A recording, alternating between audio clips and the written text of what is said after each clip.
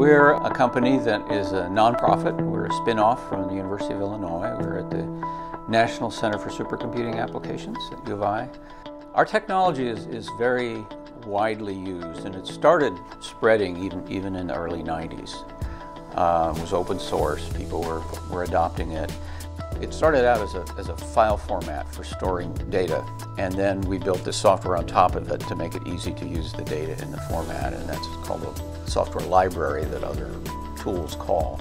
Hardly a day passes, in fact I don't think a day ever passes, when I don't get excited about something that someone is doing here. Some problem they're solving for one of our users or our customers, some new idea that they have, or just some new progress that they're making on something that they're doing. It's a pretty laid-back environment.